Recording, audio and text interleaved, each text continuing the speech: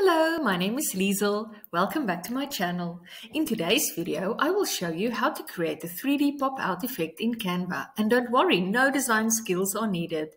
This is a super simple trick that can instantly upgrade your visuals, especially if you have an online shop or small business.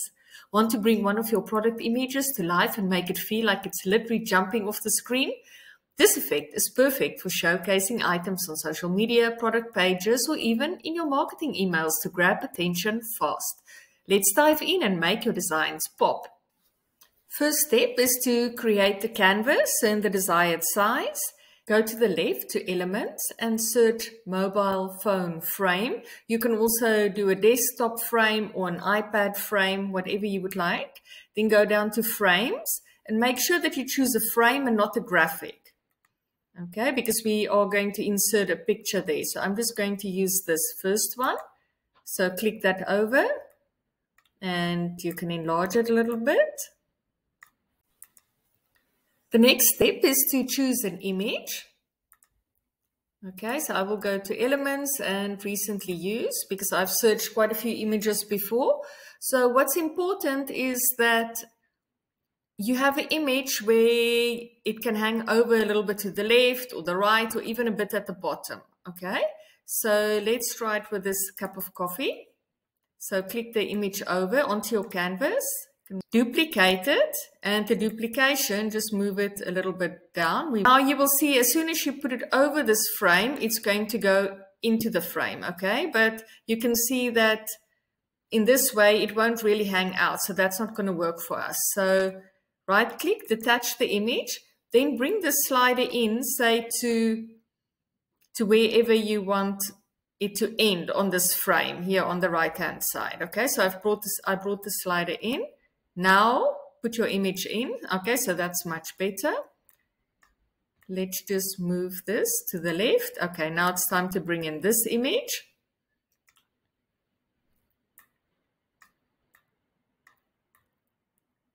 And this will be a little bit tricky. You can just play with it and see. Okay, so I want this image and the image on the left and right to be the same size. So that's going to be approximately right. And then click onto Background Remover to remove the background. If you are not on Canva Pro, you can download this image and then clean the background out with a tool like remove.bg.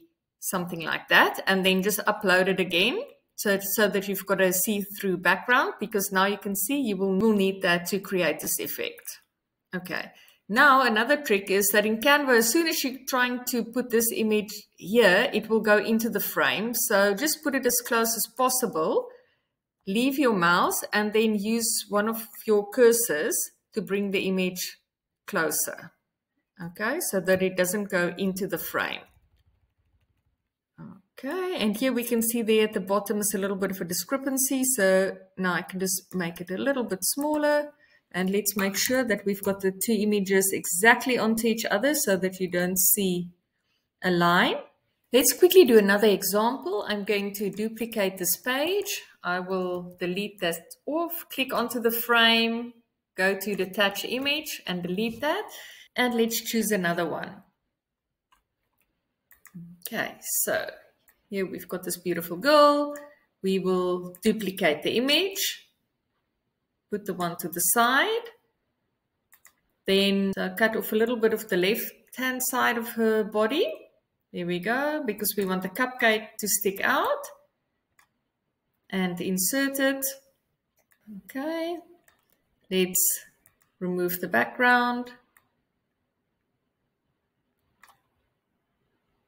Make sure that she's the same size. And now I'm going to use my cursor again to bring her into the frame.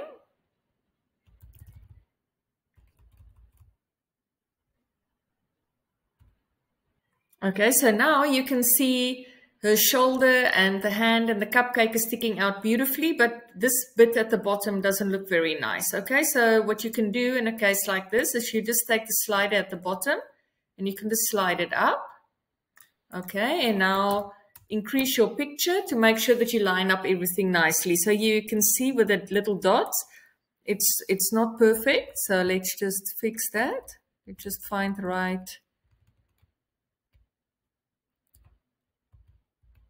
sequence, and that looks pretty good. Let's have a look here closer. Wait, this needs to be a little bit bigger. You can see that there are two shoulder lines. So let's just increase the image slightly here. There are so many ways to use this trick. I hope you will enjoy it as much as I do. I hope you found this useful. I hope you learned something new today. And if you've got any questions, please leave a message down in the comments. Thank you and see you next time. Bye-bye.